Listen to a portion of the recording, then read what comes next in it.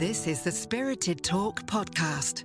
Conversations and much more about connecting with our friends and lost ones in the spirit world. And now, here's your host, Trevor. Welcome to another episode of Spirited Talk, being recorded in my sanctuary at my home here in Shevington in the north of England. My guest today is a lady who doesn't just talk to dead people, she draws them as well. Who is it? Stay around and find out. For over 20 years, I've been exploring, developing and unfolding my own psychic and spiritual potential. I started this incredible path as a skeptic with an open but questioning mind and a willingness to listen and learn from some of the world's finest teachers on the subject. Now, after thousands of hours of study, practice and trust, I'm an evidential medium, able to communicate with those the other side. Through the Spirited Talk podcasts, I aim to continue my learning through conversations with guests, sharing their stories and knowledge on their specialist areas of spiritual and psychic work. Join me now as we continue on this amazing mission to bring the two worlds that little bit closer. Before we introduce our guest for this episode, may I remind you to subscribe to Spirited Talk on iTunes or wherever it was you sourced this podcast. To find out other ways you can become part of this community, visit our website at spiritedtalkpodcast.com, and Spirited Talk Podcast is all one word. Now it's time to introduce our guest. My guest today has been working with the spirit world from about the age of 32. I've not personally met her before today, but I am well aware of her work and her reputation. My guest is an eminent teacher at the world-famous Arthur Findlay College in Stansted in the UK. Her knowledge and experience spans a variety of aspects of working with spirit. My guest is an evidential medium, trance medium, aura reader and spirit artist. Apart from her work at the college, my guest is available for private readings and spiritual assessments. My guest has a wicked sense of humour and, according to my friends that have worked alongside her, she's a wonderful person to be around with a wealth of knowledge, yet a down-to-earth attitude with everyone. Ladies and gentlemen, that lady is Lynn Cottrell. And a very good morning to you. How are you, Lynn? Good to see you. I'm really well, Trevor. Thank you very much. I'm looking forward to this. Oh, well, really? Well, that's good. So am I. That's excellent. How are you coping with these horrible lockdown times? Are you loving it? Well, I have to be honest. Being able to draw as much as I like all day long is really quite a pleasure. Of course, it's horrendous what's going on outside of my home. And for those people who have lost loved ones, it must be devastating. But personally, I'm enjoying just having that little bit of a rest and spending my time doing the things that I like doing for a change. So one of the questions I normally ask, I'm just going to skip through the list here as I look at you on screen and say, this is quite surprising. Are you more introvert than extrovert? I'm a Gemini, so I would say I'm 50-50. There's a big part of me that's extrovert, and I do think that to do this sort of work, there has to be an element of ego or an element of the personality coming forward. But I'm not all that you see. I'm like everybody else. I have my nervous moments and my moments where things become a bit overwhelming. But I would say 50-50, 50-50. Yeah. I just wondered, because you obviously, like me, you enjoy your own company. So I do. Absolutely. Right, listen, really. We've got a script here that took years to create because you're a special person. So let's stay with that script. Tell us where you are in the UK. Well, I live in a small village just outside Kettering in Northamptonshire. And I'm really lucky because my children live in the same village. Both my daughters live in the same village. Yeah, so I'm blessed, absolutely blessed. Oh, my goodness. I didn't know. I thought you were down in deeper Norfolk. I travel the is it the A14, A41? Absolutely. Goes past my door. Well, really? I've done that. Well, last year it must have been 100 times. I go down to Sudbury, Suffolk to deliver, and that's obviously the road through. Wow. That is, absolutely. I will be waving in the future. Well, that would be nice. Yeah. So let's start the interview off as we wish to continue. We need to know your story. That's what people like. Can you tell us about your childhood, your family, siblings, and those early days up to the age of 10? I was the oldest of 6 children. I have 3 brothers and 2 sisters. So my mum was very clever. She produced 3 of each. 3 boys, 3 girls. We lived in various places over the years, but about the age of 10, I would have been living in Greens Norton, which was a tiny little village, Toaster in Northamptonshire. And at 10, I would have just about been going to secondary school. Prior to that, I was a very, very shy child, very, very shy. And I remember my first day of school being absolutely devastating because Mum took me down to the primary school. And of course, all of my life up until then, I'd been with my family, with my brothers and sisters. And this particular day, I was pushed through a doorway and into a classroom with a lot of people I didn't know. And my brothers and sisters obviously were all going home. So my mum tells the story of my squeal being heard from the end of the corridor, and then suddenly she heard little footsteps running along behind her, and I had managed to crawl out from between the teacher's legs and run along the corridor to get to her. So I don't think I was very keen on the idea of going to school on my own. Was it a happy childhood generally, do you think? Oh, absolutely. I'm so blessed. My mum and dad are brilliant people. My mum, unfortunately, has passed to the spirit world now. My dad's 87, but they are fabulous people. And I had the most wonderful childhood. And, to be a sibling of 6, you grow up learning all those basic things in life. Like, nothing comes without hard work. You love the ones that are around you. You care about your family. And those are the most important people to you all the way through your life. So, yeah, I'm absolutely blessed. Oh, excellent. Did you do you think you had a vivid imagination? That's a difficult question. I don't think so. I wasn't aware of spirit at that time in my life at all, really. I always grew up with a knowledge that there was something outside of me, but I didn't honestly give it a lot of thought. I was quite creative at school, maybe not in the traditional way. So I wasn't an artist. In fact, during my years at school, I remember my art teacher, when it came up to exam time, I remember him saying to me, "Lynn, really, you probably need to do pottery." So my art wasn't obviously of the standard that he thought was good enough to go in for an exam. So I ended up doing lots of creative stuff. And my favourite subject in those days was needlework, and I still love needlework. Now, the reason asking about the vivid imagination, some children have invisible friends or they're great storytellers, and that develops in an early age. So, no, as far as I'm aware, nobody's ever told me I was a great storyteller, and I certainly don't have any memory, or nobody has ever mentioned me having invisible friends at that time. And what sort of pupil were you at school anyway? Were you the SWAT or were you the... No, I was very committed, but I wasn't very good at anything.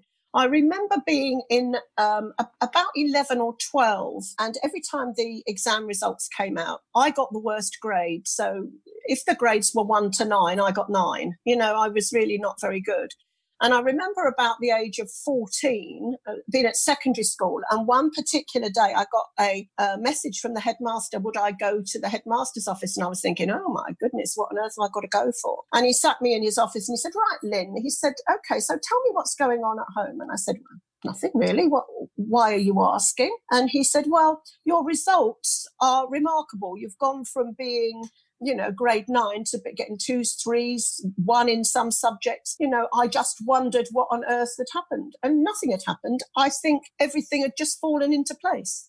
So from then onwards, I studied a lot and I was a good student. I wasn't, I didn't bunk off of school. I was well behaved, I was one of your nice girls. And how did you fit in with the rest of your other 2 sisters and 3 brothers? Were you a good girl? Were you a handful? Were you Daddy's favourite? How did that work? No, I don't think I was Dad's favourite. Dad and Mum were very even-handed with all of us and loved us all equally. Or if they didn't, they certainly didn't show any favouritism. I got on with my brothers and sisters okay, but I was 3 years older than my next sister, and I'm 13 years older than my youngest brother. So, I didn't have, apart from babysitting them as they grew up, which I did quite a lot of, I sort of grew away from them. The older I got, I grew away from them to an extent because I was often into the world while they were still growing up, if that makes sense.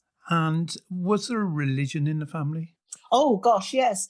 We were brought up in the Catholic religion. And in fact, my primary school was a Catholic primary school. My dad was Catholic and my mum was Church of England, and my mum became a Catholic to marry my dad. So therefore, my mum was more strictly Catholic than my dad in a lot of ways. So my growing up years were all about attending a Catholic school, so mass most mornings of the week and mass on Sundays and that sort of thing. So I got to the age of 16 when it became my choice. And of course, I very quickly walked away because it had become very much part of my life that I didn't really want. So once I had the choice, I walked away from the religious thing. Okay, so let's move on those years. Let's put two figures in your age, your sort of teens. Explain what happened. Did your parents encourage a further education? My parents were very, very, very easygoing, and they very much were of the opinion that if I did something I enjoyed and loved, then and was happy doing it, then I would thrive. They didn't push me towards further education. I did go into the sixth form, but after a little while in the sixth form, I knew it wasn't for me. So I left school at 16 and went to work then. Right. So you didn't go to university? No, I've never been to university, no. I think if I think back on it, perhaps I would have enjoyed it. Both my daughters have had university educations and they're both very bright. But at the time, it wasn't for me. Okay. And what career did you do? What was your first job rather than career? What was the first job? Well, my first job was something I didn't enjoy, which was I worked for National Westminster Bank. So I went and worked in their back room to start with, sorting checks and, putting them through some huge machine. I only did that for about a year. I ended up on the cashier's desk, which suited me better because I was talking to people all day long. But still, it wasn't right for me. And I had the opportunity after about a year to apply for a job as a beautician, a trainee beautician. So I went then and studied to be a beautician.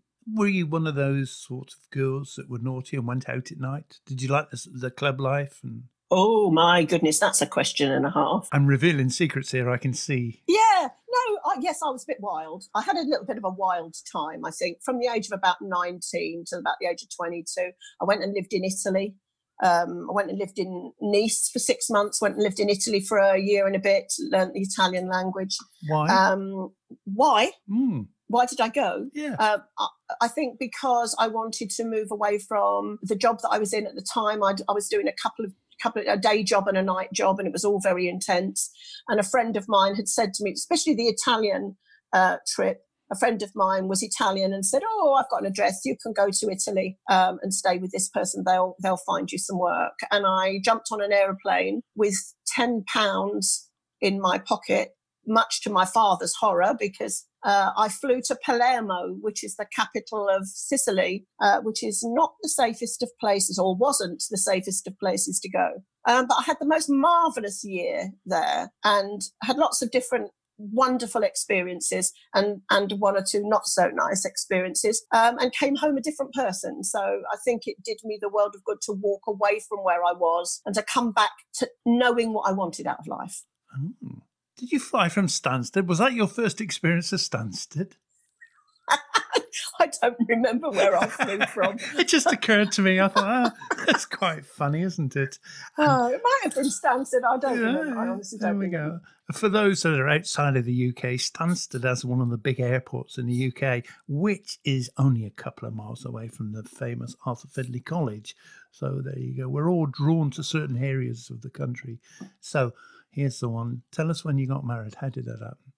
Well, I married a really lovely man, who I still think is a really lovely man. But I'd known him when I was young. I went out with him from the age of 17 to about 19 and a half. And then when we broke up, then I had my little wild stage.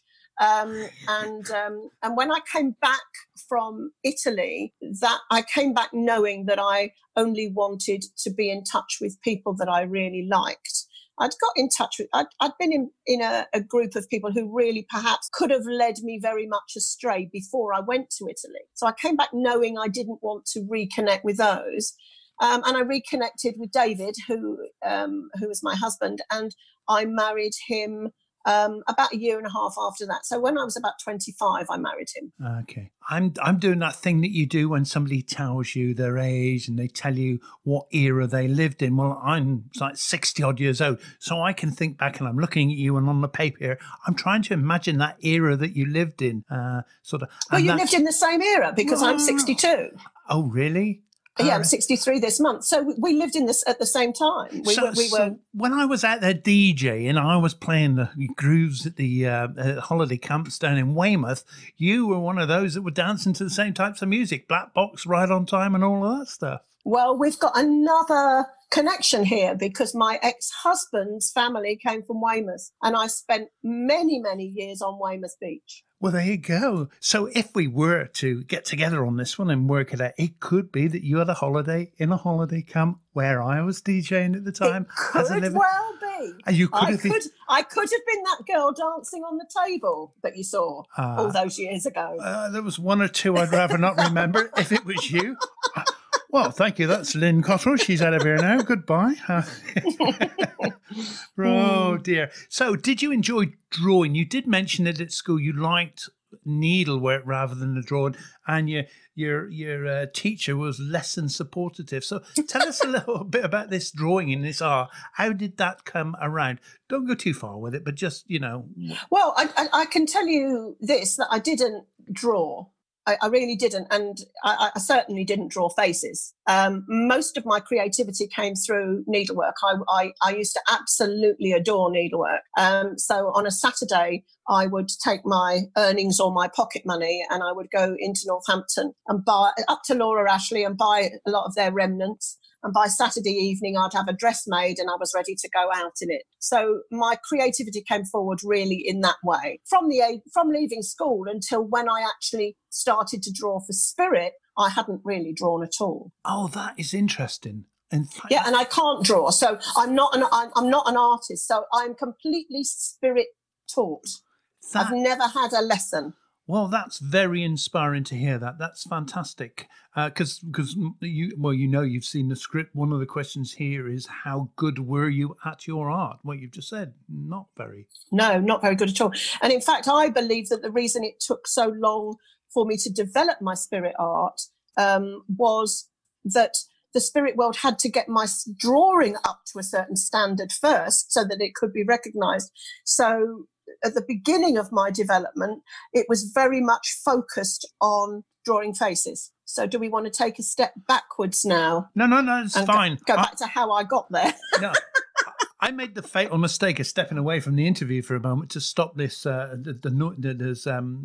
clipping a bit on the recording, and in doing so, I lost myself and lost. I was listening to you. So tell us about your big pride, your children, and surprisingly, your grandchildren. Now, I'm a grandfather. I didn't think by looking at you could possibly be a grandmother. Oh, I'm definitely a grandmother. Yes. I love my grandchildren. I have, as I've said before, 2 daughters who are my birth daughters, but I also sort of adopted another daughter. She was 13 when she came to us. Her name's Laura, and she was going through a very difficult time in her life. Things weren't great for her within her home life, and she came to be a babysitter for my children when she was about 13 years old. And I got home one night and my daughters were standing in the hallway with Laura and crying, and the oldest one looked at me and said, "Mummy, Laura's mummy is moving to Norfolk.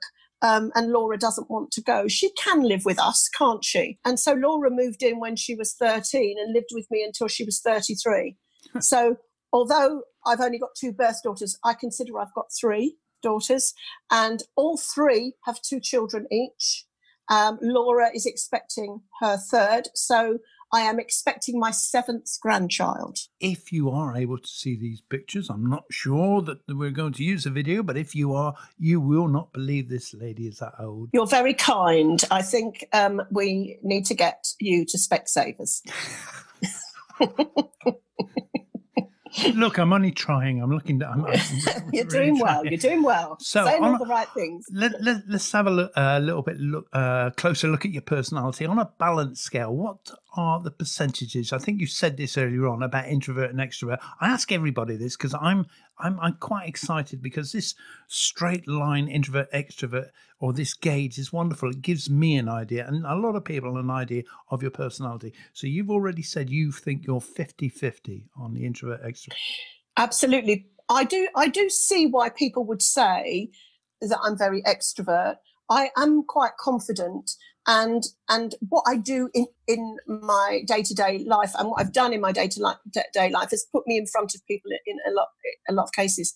So I'm very comfortable with being in people's company. I'm very comfortable with standing up and talking in front of people. So that would make me appear to perhaps be more extrovert than I am. But I think there's an introvert in there because I do like my own company. I do like to be solitary sometimes. I like, I have no problem with drawing all day long. I can get lost in a painting and be very quiet. So I think there is definitely two sides to me. So that's that Gemini coming out again. Well, that's interesting because one of the things I strongly believe in is that some people say they can't stand up in a church and do philosophy, or they can't do this, and they're scared about doing this, that, and the other. And I've always believed that if you have the knowledge and the belief in something, then you will find confidence within it. So you're saying that you're happy to stand up in front of people. Your day job, as you say, is you're a medium, a spiritual medium as well. Would that come down? So you're saying that confidence is because of your belief and faith and knowledge. Absolutely, because of my knowledge, and I think that everybody feels more comfortable when they're talking about something they know about. You certainly would retract or go within yourself if you were asked a question that you didn't feel sure of the answer to. So I think that's the same for everybody. But yeah, I certainly think that being my spiritual journey has brought this extrovert side of me out more. Yeah, that's what I'm saying. I mean, at the moment, if somebody called on you and said, could you do a speech for us, please, in front of the WI or whatever for 200 or 300 people, and you can choose whatever subject you like, at the moment, you'd be fully confident and be able to do that, as most of us. Absolutely. But if you took that away and said it's not to do with anything like that, or you weren't involved with spirit yourself, that introvert side would be in charge, wouldn't it? I think so. And I also think that even before speaking to you today, when you were setting up all your equipment and you were doing your run-throughs at the beginning, I went within myself and asked the spirit world to help me to be clear, to be able to enunciate, to be able to make things understood. I just went within myself for a moment or two. I went solitary, and then I allowed my personality to then be guided by the spirit world. So I do think it's a combination of the two things, Trevor. I really do. I'm just making some notes there because I cock up so many times. I've just realised I'm not checking in with spirit and getting my words right with them. That's the problem. So we're coming to an exciting part of this for me anyway, Lynn. I believe you were in your 30s from what we said in the intro before the spirit world came to the forefront in your life. So you've got the stage now for 10 minutes. Tell us about it. Okay, so you want to know the story of how it all came about. It's quite a long story, and it's quite a funny one. Some of us listening to this are on long journeys, so you've got plenty of time.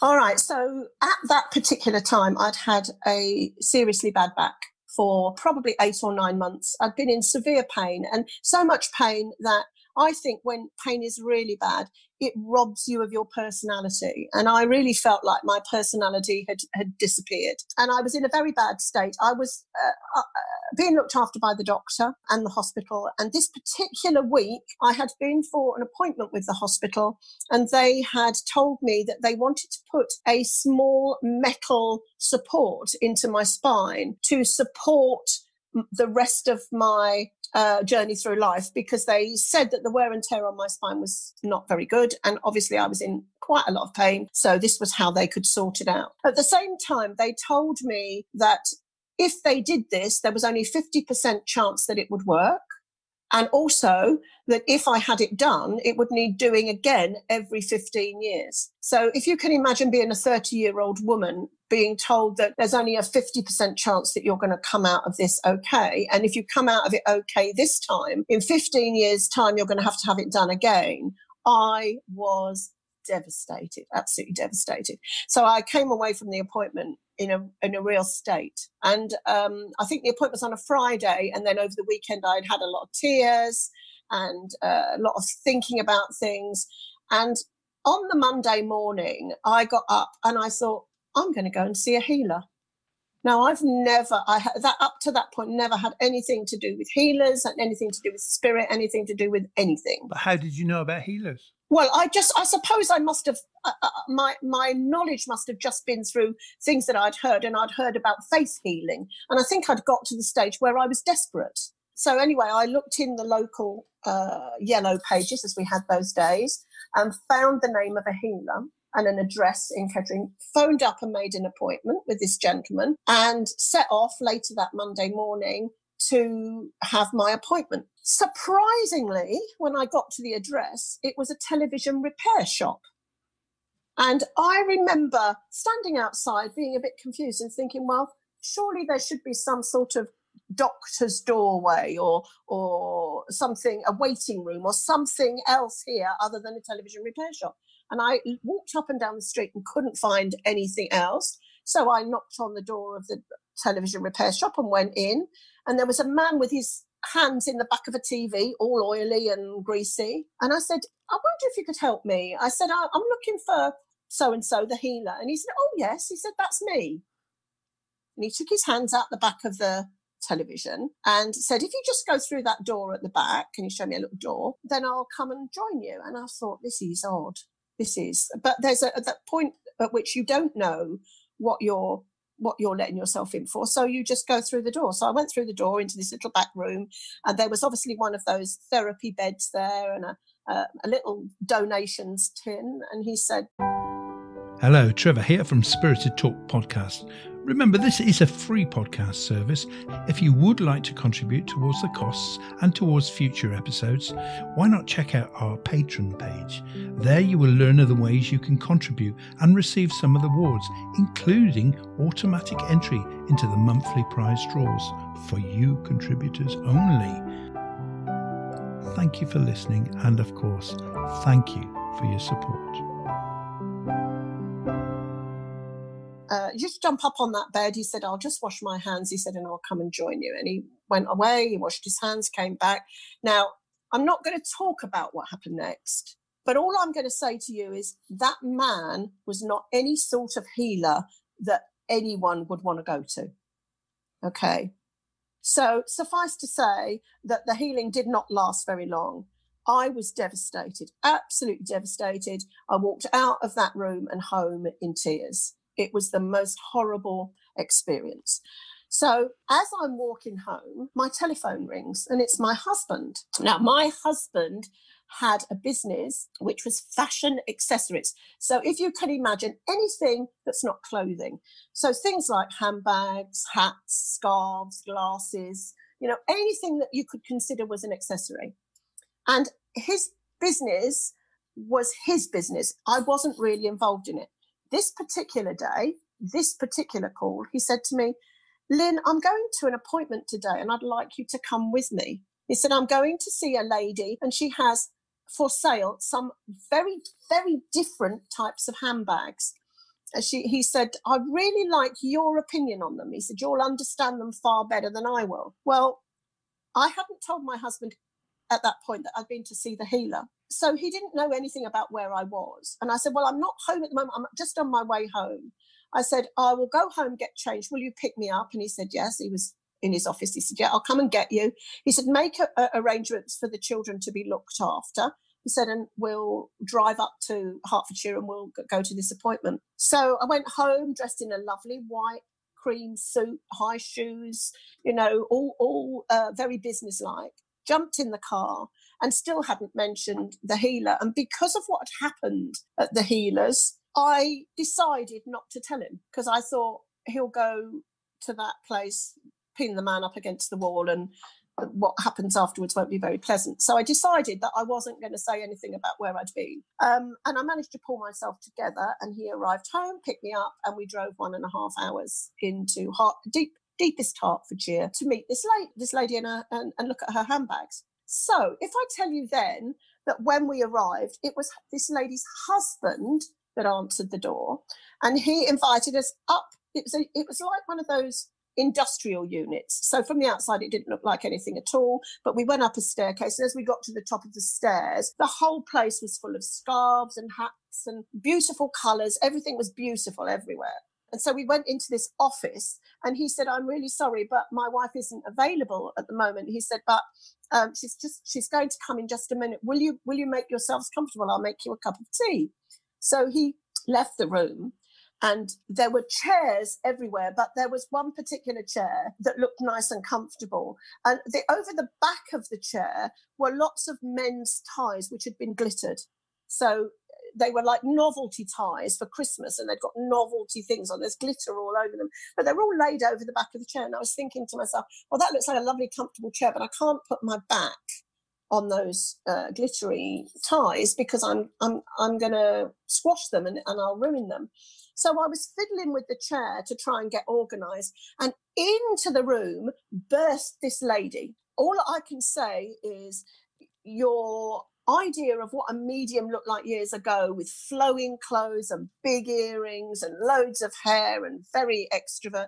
And she came barging through the door, and she said, Lynn, I've been waiting for you."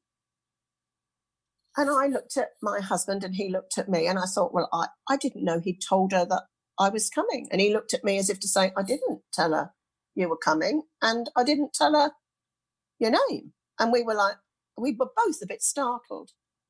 And she said, sit down. And I said, well, I'm just trying to sit on this chair. I said, but there's lots of things in the way. And she said, no, just sit down. And as I went to sit, she said, oh, you've got a bad back. And I said, yes, actually, I have got a bad back. She said, yes, your grandfather's telling me. And I thought, this is odd. And at this point, my husband's mouth has dropped open. You know, he's not even been welcomed. It's him that's going for the appointment. And she's totally focused on me. And she said, yes, your grandfather's telling me this, and he's telling me that, and he's telling me this. And I'm thinking, as I'm listening to her, I'm thinking, well, that's all very well, but my grandfather's dead, you know. And yes, you're right, because all the things that she was saying were correct, but I hadn't associated at that point that she was having some sort of conversation with him in the spirit world. It just seemed really odd to me. And I was listening to everything she said and looking at my husband, who's looking very puzzled and worried. And then she said to me, and your grandfather's telling me that he was a gardener. Okay. Now, that's not remarkable evidence in normal circumstances.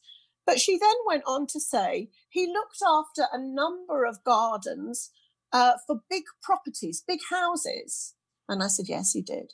She said, so he wasn't just somebody who liked gardening. She said he was a man who was in charge of a gardening team. And I said, yes, that's correct. And she said, he's showing me. And she then told me the names of the 2 properties that my grandfather looked after the gardens for. And I was like, how does she know this? But she didn't give me a chance to ask. She just went on. And she then said, your grandfather's telling me that he's bringing you a bunch of flowers. Now, at this point, I started to get a bit tearful because my grandmother's name was Rose. And I thought to myself, if she tells me those flowers are roses, then I know this is my grandfather.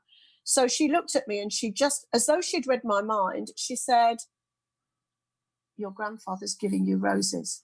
And I just burst into tears, absolutely burst into tears. And it was almost like she had healed some huge wound from years ago. And, you know, I don't know, I can't tell you, but I cried and I cried. And at that point, she said to my husband, she said, this isn't about you. She said, this isn't about the handbags. She said, you have brought Lynn here to meet me today. She said, and I want you to go with my husband because I want to take Lynn to my home. I want to give her some healing.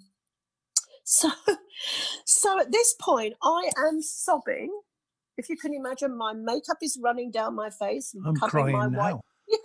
covering my white suit. I was in a right old pickle. She took me outside and put me in her car, which was an American Jeep type thing, but it was definitely American. And I didn't know where I was going. My husband went with her husband off to the pub or wherever they went to discuss business. And she took me home to her house, which must have taken about 10 minutes. And then when I got to her house was full of crystals and masks and everything that you can possibly imagine to do with being a medium. She put me into this little room on, again, another couch, and she put earphones in my ears like I've got now. And she said, just listen to the music, she said, and just cry until you don't need to cry anymore. Well, that was about 1 o'clock in the afternoon. And I was still crying at 5 o'clock in the evening when she came in to the room. And she came into the room with a pair of plimsolls in her hand. So for those of your listeners who don't know what plimsolls are, they're the sort of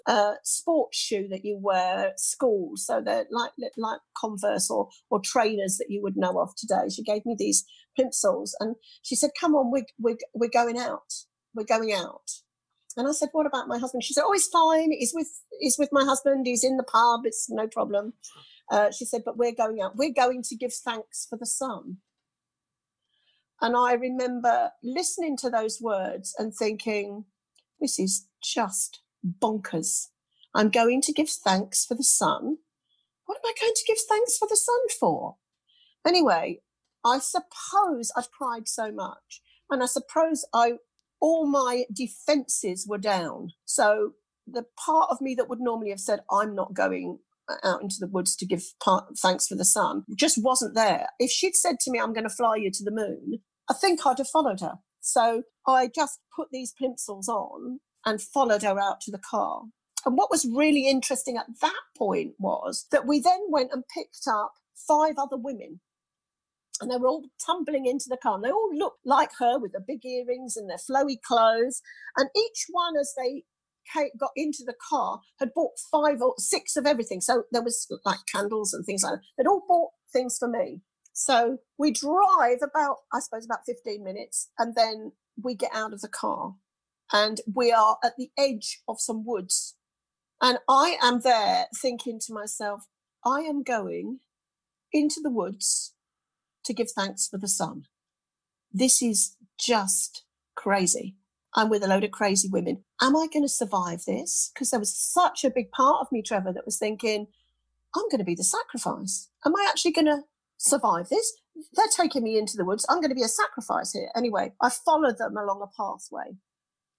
And by this time, I'm very wrung out, if you can imagine all those tears. I'm very wrung out. I'm very fragile. I'm very vulnerable. And I followed them along a pathway. And it got more and more, the woods got more and more deep. So almost the foliage was everywhere. And the lady who had initially taken me home with her took a big machete out of her bag and started cutting away the foliage so that we could walk through along this pathway. And I was horrified. That I really thought I was going to die. I thought, my goodness, where am I going? But there was no fight in me. I just followed. So I followed all these ladies. She cut this pathway through the forest, and we suddenly came upon a little hidden stone circle. So I have no idea to this day if that stone circle is still there, but it certainly was there at that time. And she sat us all down in this circle. She bought blankets, and so had the other ladies. They lit some candles. And she then started to say to me, look, we're going to give thanks for the sun. We're going to give thanks to the spirit world. All I want you to do, she said, is close your eyes and just listen to my voice and just let yourself go. Just come with us on this journey.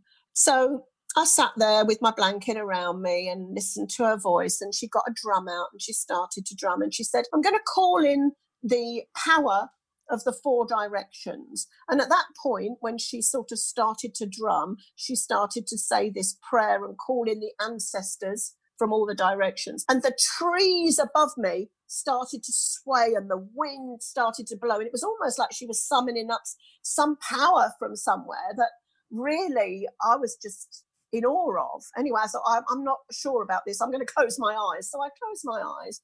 And then she started to speak. And she got us all blending with a tree. So she sort of took us into this nice, gentle meditation where she made me feel like I was going to sort of become the tree. And as she started to talk, sure enough, I, in my mind, started to blend with this tree, and I started to feel like I was the tree. So again, I think that all the tears had opened up something in me that allowed me to just go with this flow. So I could feel myself growing as a tree. I could feel my arms reaching out like the branches. I could feel the insects on the bark and the birds nesting in the tree. I could feel the wind in the leaf. I mean, it was incredible. It was absolutely incredible. And then I heard her say, right, now go down into the roots of the tree. And in my mind, I was in a roller coaster, and I was heading down almost like a wormhole, heading down the inside of one of these roots. At 90 miles an hour. And it was like being on a roller coaster with all colours flashing past me. And it was just incredible. In the distance, after hurtling down this wormhole for some considerable time, in the distance, I could hear a voice. And this voice was saying, Lynn, it's time to come back now. Lynn, it's time to come back now. And the hardest thing I have ever had to do was to somehow make this roller coaster stop and allow my mind to travel back into the here and now. So I pulled myself back and opened my eyes, and there I was, still sitting in the woods. And I've got more to tell you, so I'll tell you in a minute. Absolutely. This is such a good story. Ladies and gentlemen, we are actually going to end this episode now. So if you want to hear the rest of the story, tune in on the next episode, which if you're subscribing, it's the next episode, which will be out tomorrow. For the moment, Lynn, thank you very much for sharing your story. And that brings another episode of Spirited Talk to a close. Just before you leave, don't forget to subscribe to us on whatever platform you're listening to this podcast on. If you want to become one of our valued contributors, check out our Patreon page on our website at spiritedtalkpodcast.com. And Spirited Talk Podcast is all one word. Alternatively, you can visit Patreon directly at patreon.com. That's patreon.com/Spirited Talk. There you'll learn how you can sponsor an episode, gain access to additional sound bites, and be entered into our monthly prize draws and get a chance to win a prize. Finally, a big thank you to my guest today, and a huge thank you to you for listening. My name is Trevor. Goodbye.